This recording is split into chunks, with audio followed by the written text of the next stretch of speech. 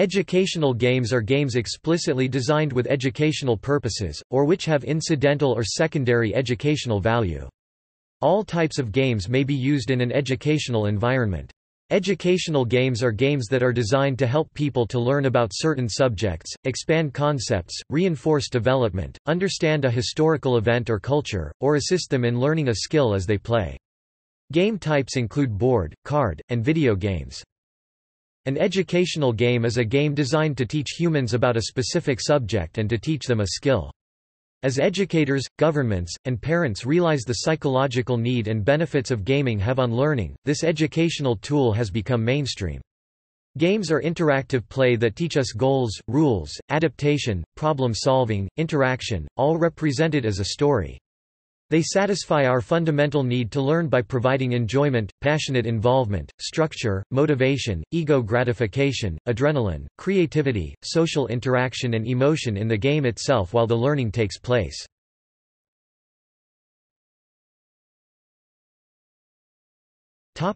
Video games.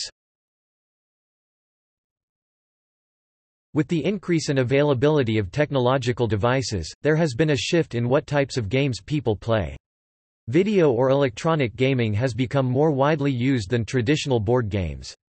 Barab 2009 defines conceptual play as a state of engagement that involves a projection into the role of character who, b engaged in a partly fictional problem context, c must apply conceptual understandings to make sense of, and ultimately, transform the context. The goal of such play spaces is to have the gamer engage in the narrative while learning cognitive and social skills.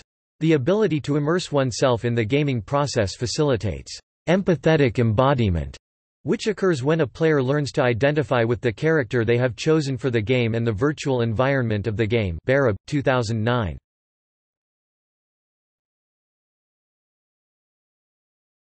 Topic: Game-based learning. Game-based learning (GBL) is a type of gameplay that has defined learning outcomes.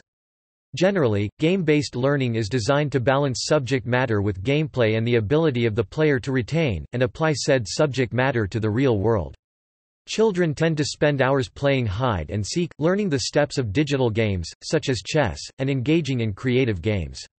Therefore, it can be said that play and learning are synonymous, leading to cognitive and emotional development inside a social and cultural context.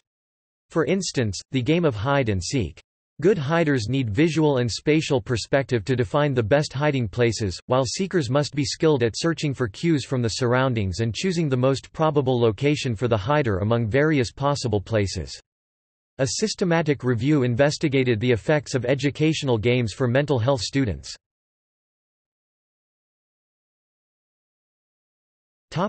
Origins. In his classical essay, Upon the Aesthetic Education of Man, Friedrich Schiller discusses play as a force of civilization, which helps humans rise above their instincts and become members of enlightened communities. He states that, "Humans are only fully human when they play." While the text is limited by the author's beliefs in concepts such as freedom and beauty, it nevertheless sets the stage for Johann Huizinga's classical study, Homo Ludens. Games have long been employed as a means of education. Using the ancient game of chess, noblemen of the Middle Ages learned strategies of war. During the Civil War, volunteers from Rhode Island played American Kriegspiel, which had originally been created in 1812 for training Prussian officers of war. Then, in the early 19th century, came the creation of kindergarten by Friedrich Froebel, which was based on learning through play. Children delighted in his Froebel gifts, simple educational toys such as blocks, sewing kits, clay, and weaving materials.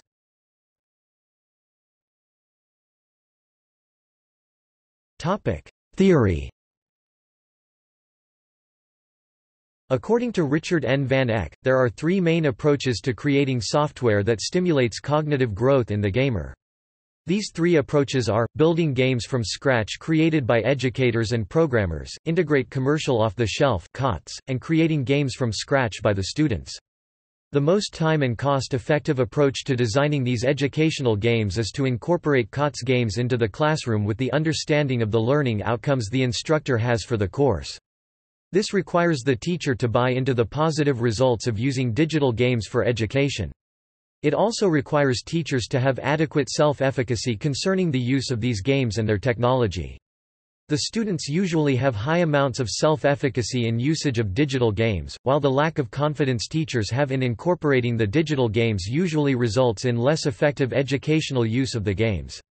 However, Gerber and Price 2013 have found that teachers' inexperience with digital games does not preclude them from the desire to incorporate them in class instruction, but districts must have in place support through regular professional development, supportive learning communities with their colleagues, and adequate financial support to implement game-based learning in their class instruction. Games often have a fantasy element that engages players in a learning activity through narrative or storylines.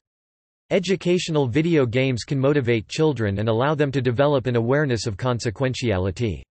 Children are allowed to express themselves as individuals while learning and engaging in social issues. Today's games are more social, with most teens playing games with others at least some of the time and can incorporate many aspects of civic and political life. In classrooms, social game-based learning platforms are increasing in popularity, as they purport to enable students to reinforce knowledge and develop social and leadership skills. The success of game-based learning strategies owes to active participation and interaction being at the center of the experience, and signals that current educational methods are not engaging students enough. Experience with and affinity for games as learning tools is an increasingly universal characteristic among those entering higher education and the workforce. Game-based learning is an expansive category, ranging from simple paper and pencil games like word searches all the way up to complex, massively multiplayer online (MMO) and role-playing games. The use of collaborative game-based role-play for learning provides an opportunity for learners to apply acquired knowledge and to experiment and get feedback in the form of consequences or rewards, thus getting the experiences in the safe virtual world. The built-in learning process of games is what makes a game enjoyable. The progress a player makes in a game is through learning. It is the process of the human mind grasping and coming to understand a new system. The progress of understanding a new concept through gaming makes an individual feel a sense of reward whether the game is considered entertainment, Call of Duty, or serious FAA-approved flight simulator.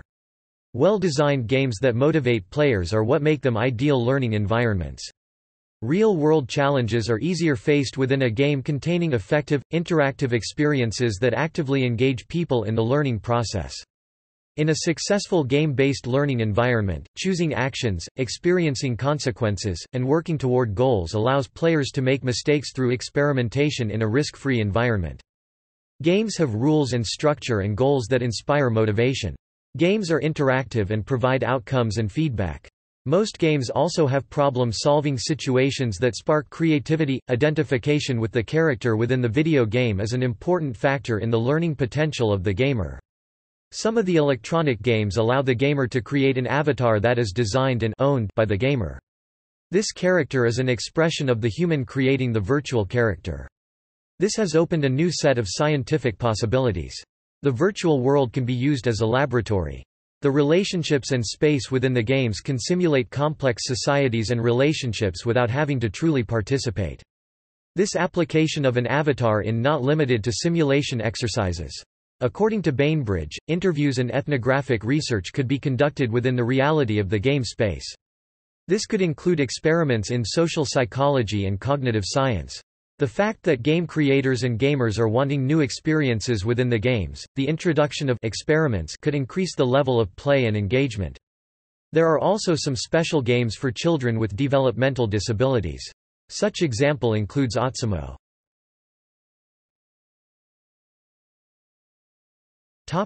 Application. Traditionally, technology used in school operates usually to solve problems in a fun way, particularly in mathematics. They usually make up case studies designed to introduce students to certain technologies in an effort to prepare them for a future major assignment that requires the aforementioned technology. They have also been developed to work in the virtual world. More recently, educational e-games have been developed for higher education students, combining real-world case studies in a virtual environment for students to have a consistent, 24/7 educational virtual experience. In some public schools implementing Common Core standards, game-based learning programs are utilized by educators to supplement their teaching programs. According to a recent case study by an EdTech-based nonprofit organization, teachers find some digital learning games help address issues with alignment in Common Core. In the future, technology and games are expected to be used in simulation environments to simulate real-world issues. In the professional sector, such as flight training, simulations are already used in an effort to prepare pilots for training before actually going out into planes. These training sessions are used to replicate real-life stresses without the risk factor associated with flying. Simulation games are used in other professional areas as well. A spy-themed learning game has been used to improve sales skills at Avaya, and a 3D simulation game has been used to train New York City emergency responders. Before deciding how to use game-based learning, the trainer must first determine what they would like the trainees to learn. A trainer that fails to focus training around a central idea runs the risk of using a game that fails to connect with the learners.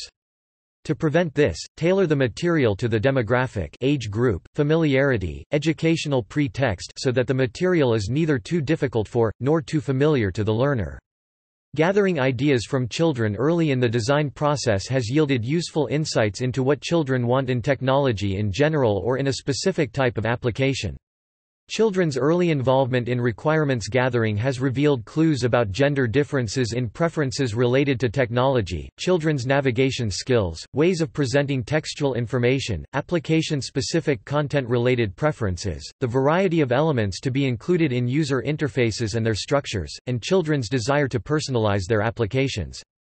Multiplayer role-playing games (MMOs) provide opportunities for players to improve such skills as, complex learning, thinking, and social practices. MMOs also provide a social network which can favor collaborative gaming and learning and contribute to the formation of teams, communication within a group and help strengthen individual and communal identities.